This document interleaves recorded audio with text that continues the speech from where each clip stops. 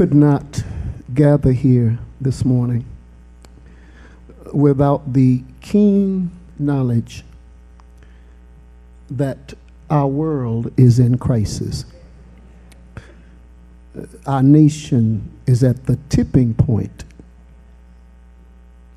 Every 7 to 10 days, we're no longer shocked, but we expect to hear that lives have been senselessly lost as terrorists ply their wicked activity. The challenges are before us now as they've never been in the past.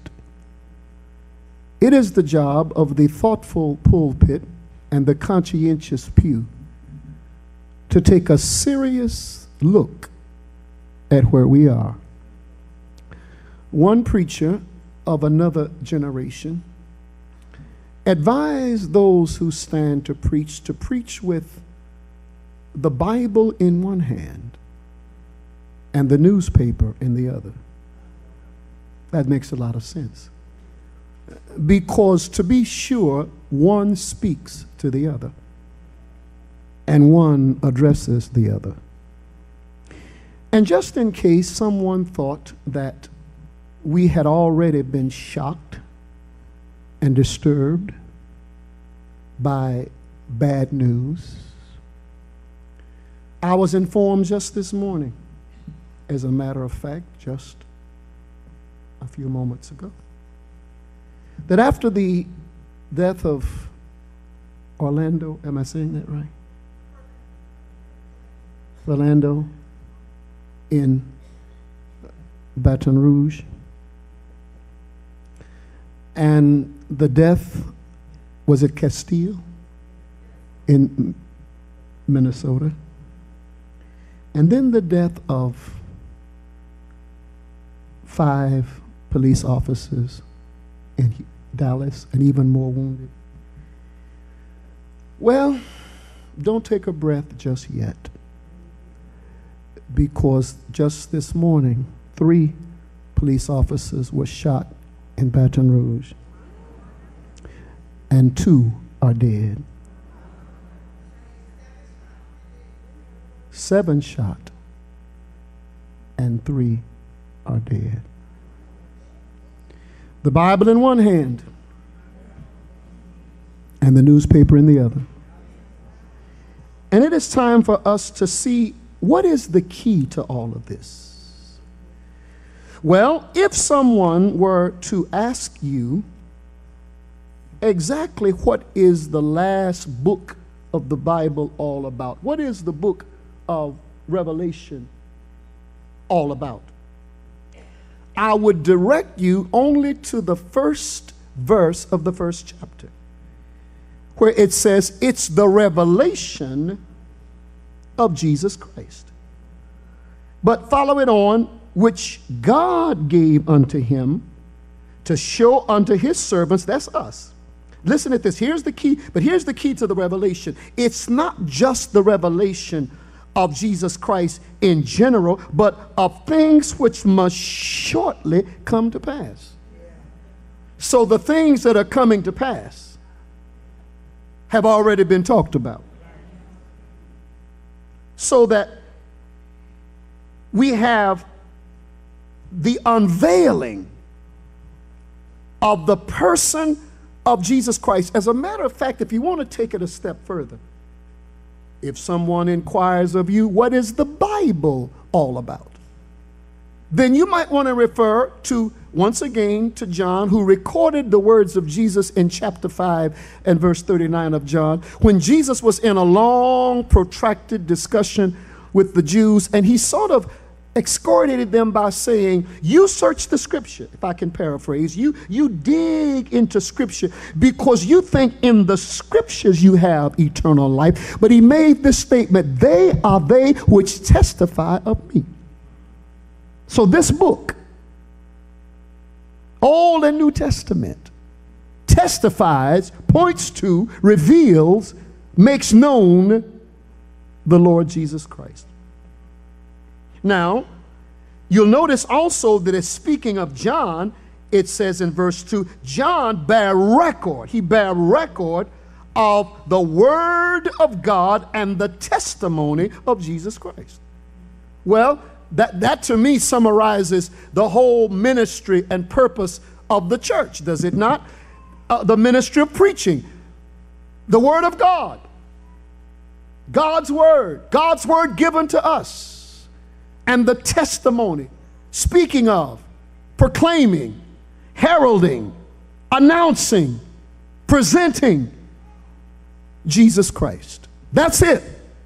The word of God and the testimony of Jesus Christ. But if you move to verse 9, you see something very interesting. He says, I, John, that's what our forebears used to call him, I, John, who also am your brother and companion in this suffering, in this tribulation, in the kingdom and in the endurance of Jesus Christ, was in the isle that is called Patmos, for the word of God and the testimony of Jesus Christ. Don't miss that. He says in verse, somebody said of him in verse 2, the word of God and the testimony of Jesus Christ. But in verse 9, that's what got him in trouble. Because he's saying, I was on this prison island, just like Napoleon in prison on St. Helena. It was a prison island. It was in the Aegean Sea. Really about 10 miles wide, 5 miles, 10 by 5 miles, very small island. It was a prison that the Romans would send those to who were political prisoners. So if they decided not to kill you, they would send you to Patmos in the Aegean Sea, which was a body of water between Asia and Greece. Scholars tell us that very likely Emperor Domitian sent John there in AD 95. A prisoner for the word of God and the testimony of Jesus Christ. Now, I find that fascinating because ask the average person today and they would tell you this is a sweet message. This is a good message. It's a positive message. It's an engaging message. It's a winsome message. But the truth of the matter is, those who stayed faithful to the word of God got in trouble. Don't you find it strange that many of the prophets who preached the word of God were put to death for this word? Isn't it engaging that all of Jesus' disciples but one died a martyr's death for the word of God and the testimony of Jesus Christ? And I add this, if this message is so appealing and so wonderfully received, why is it that the one that you follow for this message got nailed to a cross? So that the center of our faith is not something beautiful and pleasant, but what do you find on the average church? What do you find around my neck? A cross. What's embroidered on my robe? The most horrendous symbol of death, because that's what happens if you preach this gospel. Let me just pause for a moment and say that there was a young man, a little child, and his father took him to church. And he saw a crucifix. He'd never seen one before. And in horror, he said, "Daddy, what's that? What's that?" And father said, that's Jesus Christ. What happened to him? He says, "Well, son, he had a message that the world could not accept. He had a way of life the world could not accept, and they killed him." Says they walked through the church, there was a portrait of Dr. Martin Luther King Jr. And the young man said, "Daddy, who is that?" He said, "That's Dr. King." He said, "Tell me about it." I said, "Well, he had a message like Jesus that the world could not really receive. It was disturbing, it was unsettling." The little boy said, "Did they kill him too?" When you really stand for the word of God and the testimony of Jesus Christ, somebody's going to get upset. And if you want to upset people, don't talk about God, don't talk about religion, talk about Jesus. people will let you talk about anything in the world, and they feel comfortable talking about any subject under heaven. But when you say Jesus, go to an ecumenical prayer service, and they don't mind the way the rabbi prays. They don't mind the way the Muslim play, honoring Allah, the most magnificent and magnificent. They don't mind the way the sheikh prays. But when you say Jesus, then they want to have a discussion. His name causes division. His name causes disturbance. His name makes people uneasy. And that's why I'm going to stick with it. It's the name Jesus that saves. It's the name Jesus that redeems. And it's the only name that's going to get us out of the mess we're in. And I'm bothered because the church seems to be running away from the only thing that's going to help us. The Bible says there's no other name under heaven whereby men must be saved. Jesus said, I am the way, the truth, and the light. No man comes to the Father but by me. That name of Jesus is disturbing, but and the tragedy is that seems to be the problem. Yes, I tried last week to tell our young people how to stay alive, and I'm going to be involved in other PDP. I've met with preachers and politicians. We're trying to do what we can to ameliorate the situation, but folks, it's going to take the Lord. And it bothers me that the church seems to be ashamed of our message.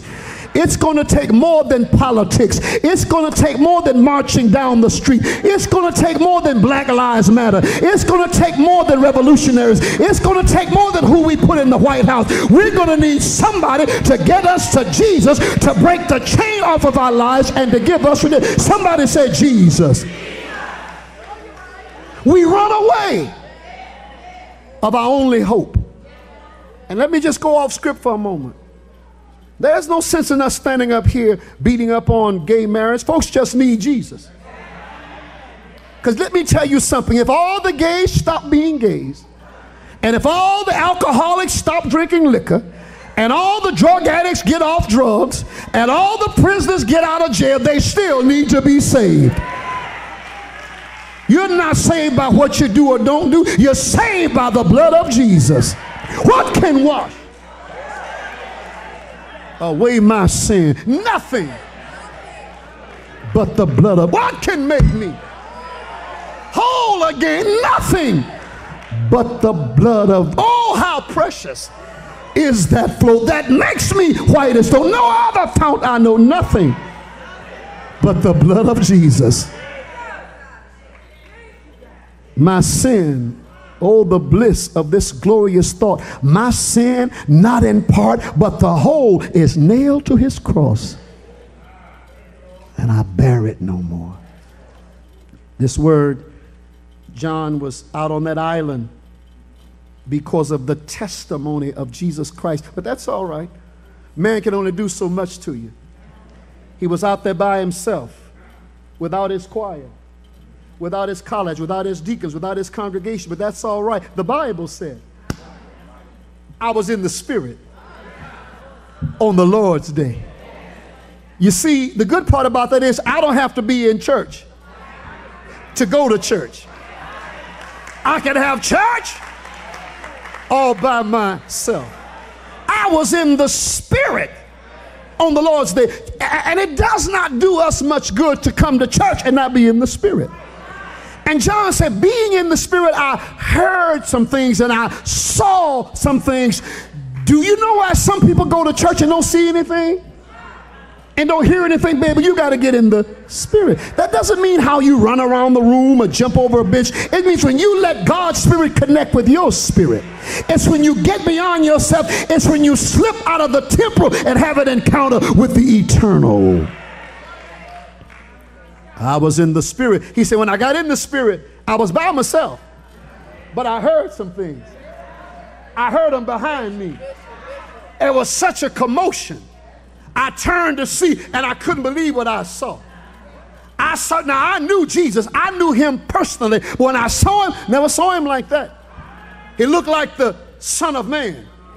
But you should have seen him. He had this dazzling garment on. But as I looked in his face, he had, my God, his hair was snow white, like lamb's wool. His eyes were like a blaze of fire. It looked like a sharp two-edged sword was coming out of his mouth, and he had a golden sash about his chest. It looked like his feet had been burnished in bronze, and when I saw him, I fell as a dead man. But he touched me and said, "Get up, John. They sent you here to die, but I sent you here to get a revelation." Oh, I just got something from heaven. Well, the devil put you somewhere to die. The devil put you somewhere to wipe you out. The devil thought you was going to get discouraged, but he, in the very place he thought was going to take you out, God showed you something. Don't make me preach up in here. The devil meant it for evil, but God said right there where the devil meant to hurt you, right there where he meant to take you out, I'm going to bless you. Look at somebody, tell them right there, right there, right there.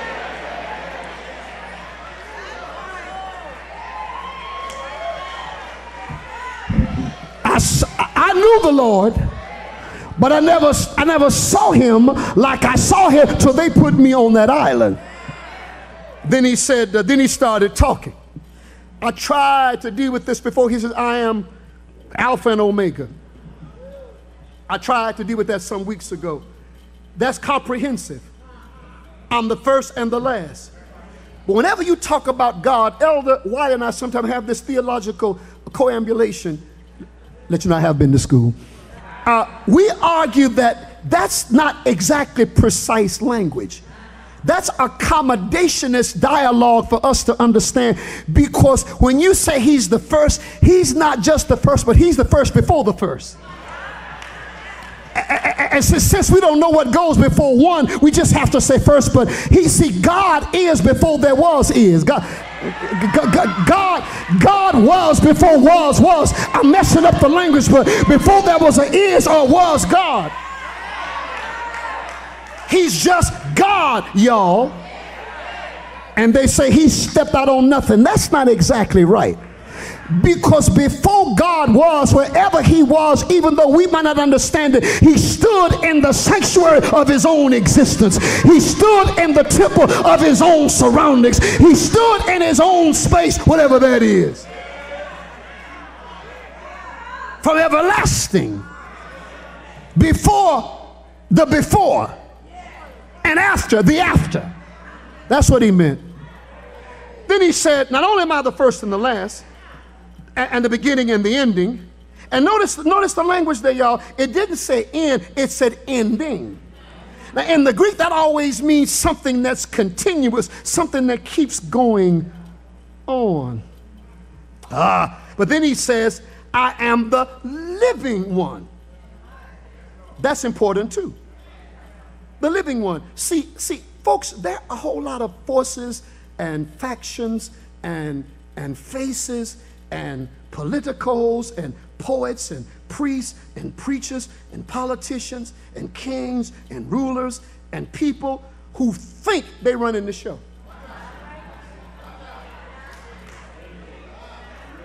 But they can't say, I'm the living one.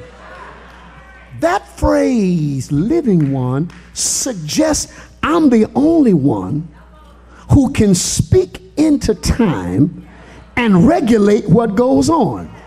See, we need to tell the world that no matter what happens, this stuff ain't in charge. Only the living one can regulate and speak to what's happening in the historical circumstance.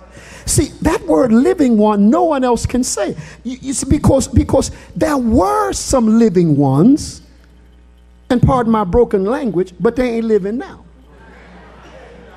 At one time, Pharaoh Amenhotep and Ramses was in Egypt, but they're not there now. At one time, Alexander the Great ruled Egypt, but Alexander is not answering to his name this morning. At one time, Antiochus Epiphanes ruled Syria, but he's not there now. At one time, Julius Caesar Augustus, Domitian, Caligula, Nero, but they're not there now. At one time, Lenin and Stalin was in Russia, but they're not there now. At one time, Adolf Hitler was in Germany. Benito Mussolini was in Italy, but they're not there now. At one time, Mao Zedong was in China. At one time, FDR and JFK and Johnson and Nixon were in the White House, but they ain't there now. But I know somebody was there then, is there now, and will be there tomorrow. You don't hear me, do you? And the reason he said, because I am he that was dead, but I'm alive forevermore. See, I'm the only one that went in the grave and came out of the grave with victory over the grave. Oh, I know that Lazarus got up, but Lazarus is dead this morning.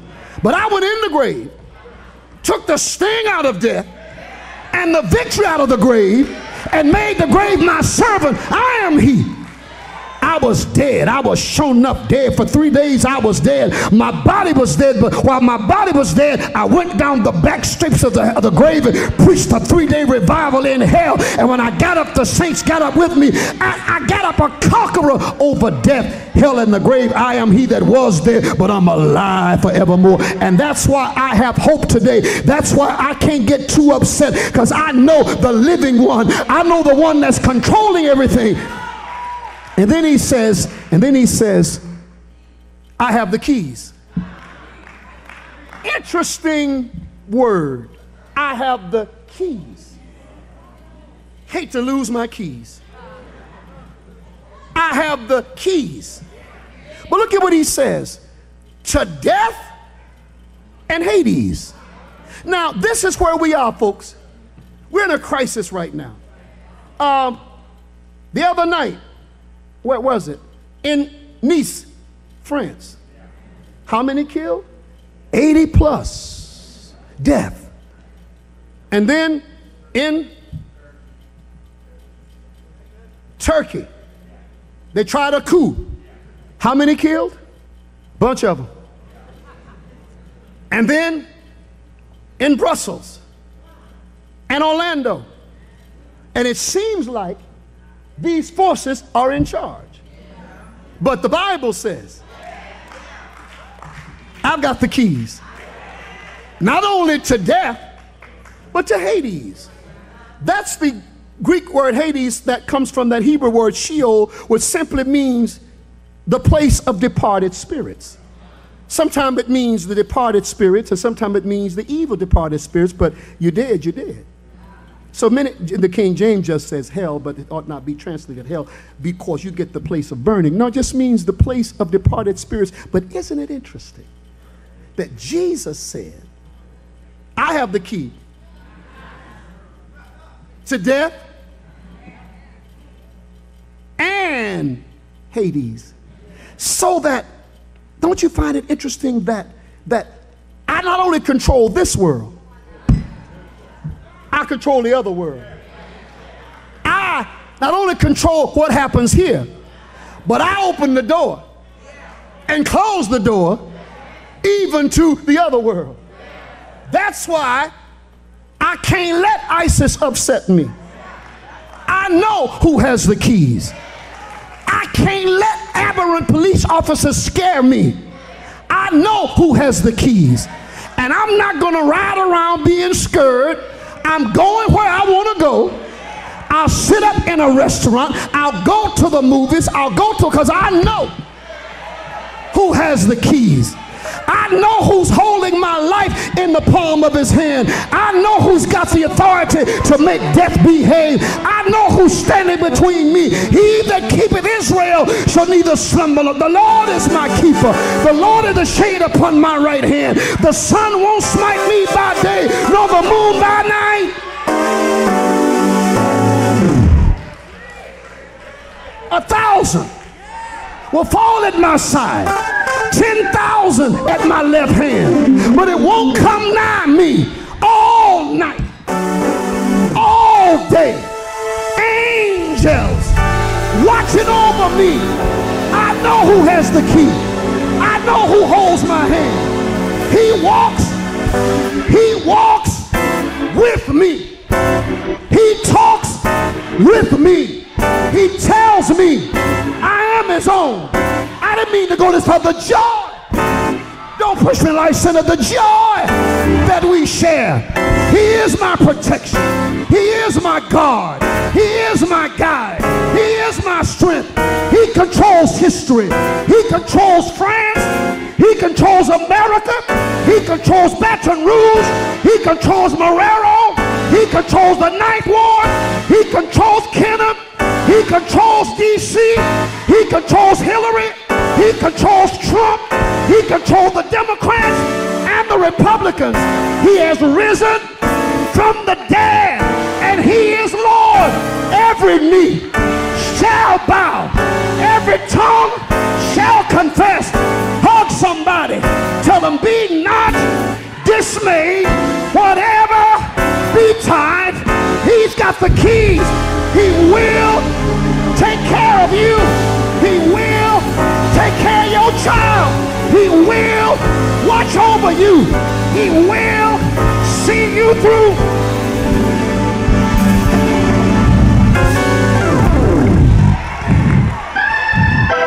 Guess what, y'all? Guess what, y'all? And I'm done when I tell you this. I'm done when I tell you this. If you don't have the key, you can't get in my office. If you don't have the key, you can't get in my house. If you don't have the key, you can't start my car. Now, we pass out some keys around here so you can get in the front door or another door. But only a few of us have what's called a master key. I have a key that can open any door in this building. I know somebody that has the key to everything I need. He has the key to your joy. He has the key to your peace. He has the key to your deliverance. He has the key to your blessing. He has the key to your protection. He has the key to your money. He has the key to your marriage. He's got the key. He's got the key. He can open a door no man can shut. He can shut a door no man can open. Ain't you glad? Ain't you glad? He's got the key. Don't make me holler. He's got the key. Holler for him.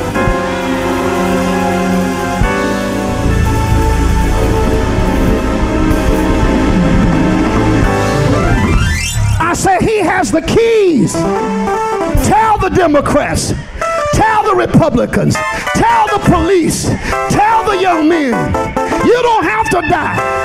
I've come that you might have life, and that more abundantly. Come to the place where abundant lies abide. Come to the place where you will find